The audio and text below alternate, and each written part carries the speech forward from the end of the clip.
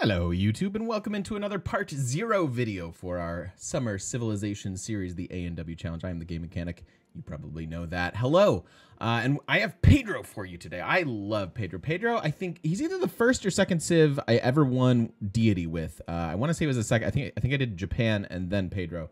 Whatever, it doesn't matter. But he's a very fun Civ and can sort of maybe help you start to understand district adjacencies if you are not super familiar with them, because while it's not complicated, he's one of those civs you can actually see the adjacencies and feel them right away, and that feels good, and you can start to realize the value of them.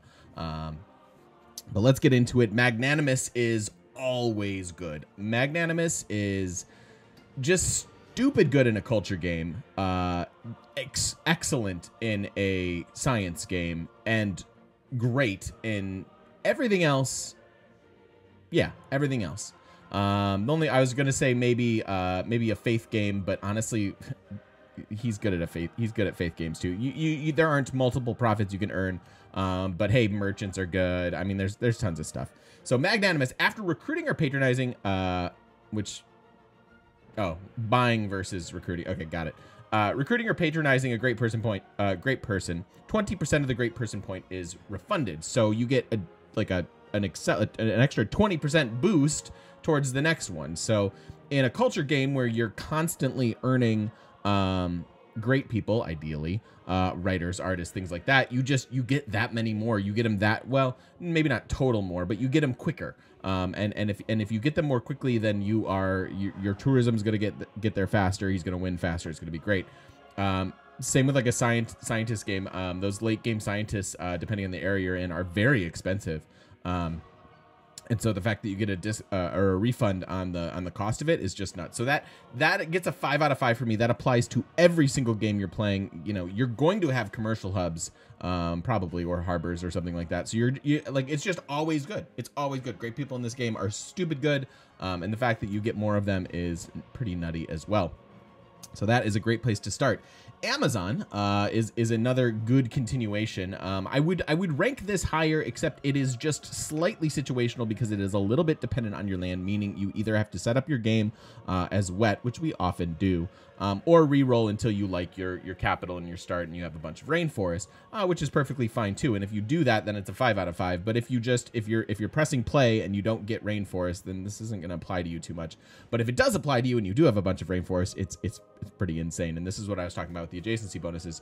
So rainforest tiles give you 1 solid adjacency bonus for campuses, commercial hubs, holy sites, theater squares. Whoa, that's really good. It's hard to get adjacency out of theater squares. You have to generally stack them in a triangle or put them next to wonders. So if you have just even a couple like extra culture there, that's really, really good and can give you a viable source of culture, regardless of the game type you're going for, and then is really, really good with the later game policies in the civics tree where you need the +3 adjacency to kick in on the buildings. So that's really insane for a culture game. He's one of the best culture civs for sure. But then do that again for campuses, commercial hubs, and notably broken might be holy sites. Holy sites, you can take the Dance of the Aurora belief. No, that's the Tundra one. Sacred Path. Sacred Path is the pantheon that gives your holy sites +1 faith for adjacent rainforests. That does double with Pedro. So if you have a holy site that is surrounded by rainforest, that is a +12 holy site. What? That's crazy. So he can do religion games as well. Obviously, those same rules apply to campuses, commercial hubs. You wind up kind of creating weird districts, and it's best if you find a luxury that is under rainforest or on top of rainforest, because most of the time rainforest tiles are nice to start with, but at some point, especially rainforest hills, you probably do want to chop them and put mines or whatever else there. So it's it's a really strong early game ability, and if you go out of your way to leave some tiles there, then you'll be pretty happy. Where it does kind of hurt you is maybe like a nice little farming triangle or something like that. But guess what? Rainforest tiles provide 1 housing for neighborhoods built on them, so you have another mechanic towards housing there to make up for that particular deficit. So Magnanimous and Amazon together, like if you just learn how to play Pedro with these things, I think you'll start to understand districts and things like that maybe a little bit better, and understand their value a little bit better.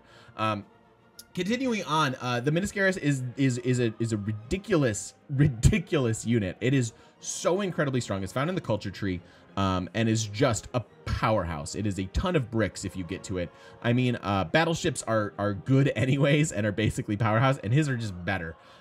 So that's really good. The only reason that doesn't get a higher ranking for me is it's a boat. And so if you're doing a Pangea map, or if you're not doing naval domination, it's only so useful. But if you are doing naval domination, super fun to play Pedro as a naval civ. Weirdly enough, just for the ship. You unlock it in nationalism. If you do that with culture, you can get there in a reasonable amount of time, and then just, you know, destroy everybody. It's great. It's great. Try it out. It's fun. The Street Carnival and the Copacabana are the Copacabana came out with Rise and Fall because they came out with the water park district.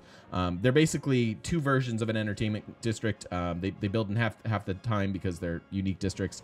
And then you can also run interesting Street Carnival projects, which give you kind of just a slew of great people points. So if you're trying to just do all the things, and even including having admirals and generals and merchants and all that stuff, then it can kind of be cute. I don't tend to build these beyond just the Coliseum, even though it's a unique district and has some interesting upside to it. Most of the time, I'm probably just building it so I can build a Coliseum.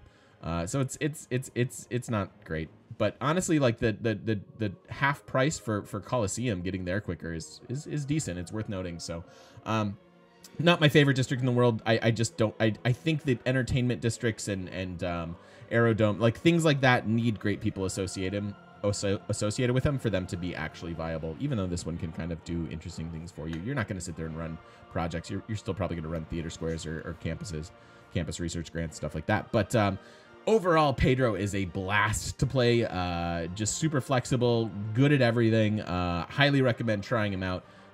Really, you can have some stupid broken games. A really good SimCity type civ, and good economy civ. So enjoy, have fun. This is a really fun game. I won't spoil what we're up to, but it's a good time. So hopefully you'll enjoy the Let's Play. Thanks for watching, guys, and don't forget to stop by twitch.tv/thegamemechanic. Come say hi to us in person on the internet, and yeah, see you there. Thanks for watching.